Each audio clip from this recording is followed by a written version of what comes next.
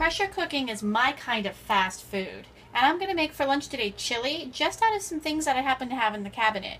It's great to have a recipe and go to the store and buy all the things you need and make a delicious meal, but it's also not a big deal just to throw things together, some things that you just happen to have in your cabinet.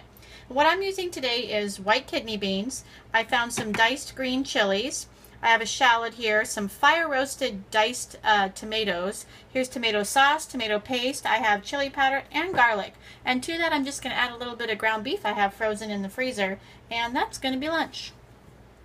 So what I'm going to do first is I'm going to go ahead and sear my onions and my garlic. So I've got this on the brown setting or the open sear setting. What I have here is a half of a large shallot and 2 garlic cloves. I'm just going to put those right into the bottom of the pot. And it's only going to take a few minutes. I don't want to burn the garlic.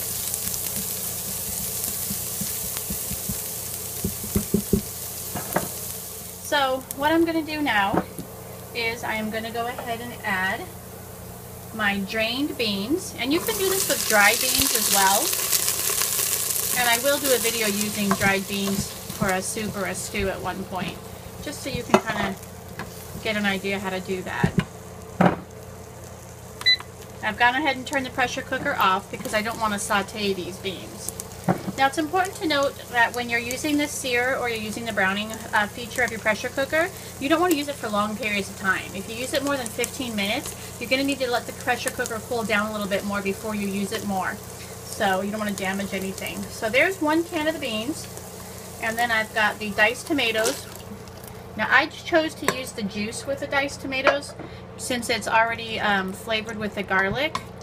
That way I can get a little extra of the garlic flavoring in there, and I don't mind a little extra juice. I did drain the beans, so I'm going to add that to there.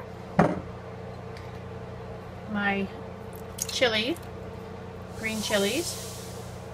And this is obviously a pretty mild flavor. You can put hot sauce in and whatever else if you want to make it spicy.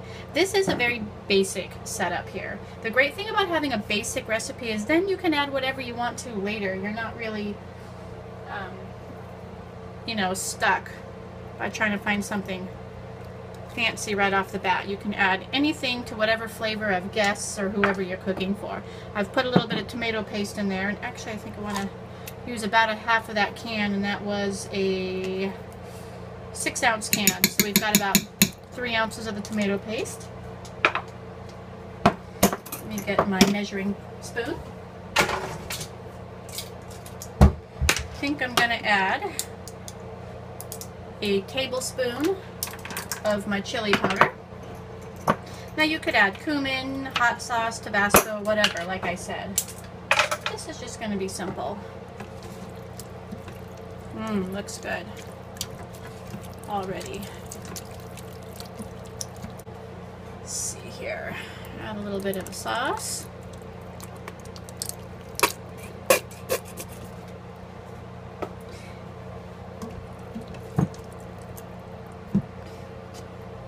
A little bit of salt. And then I'm going to put in my bit of frozen ground beef.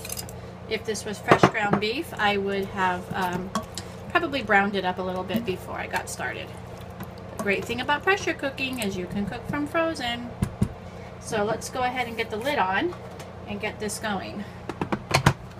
I have my pressure valve set to seal, and I'm going to go ahead and start this for 15 minutes on the pressure cook setting.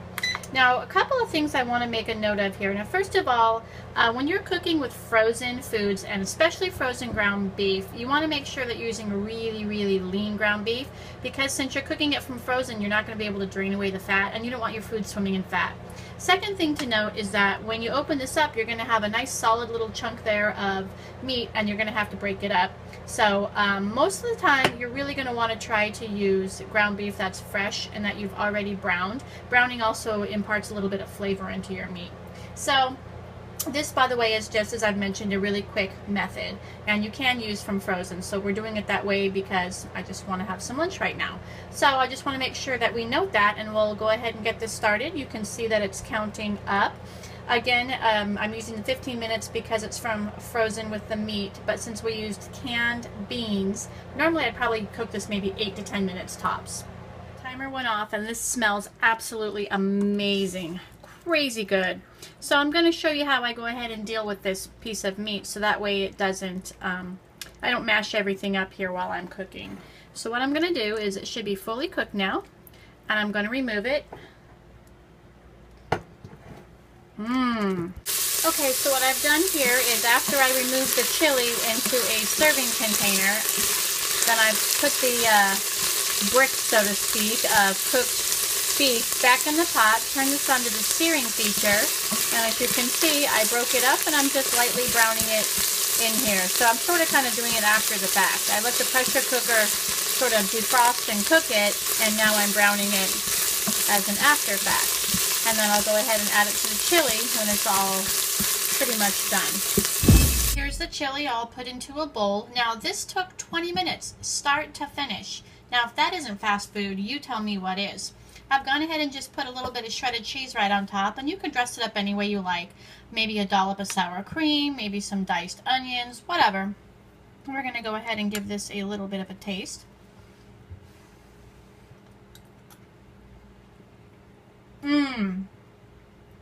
That's really good.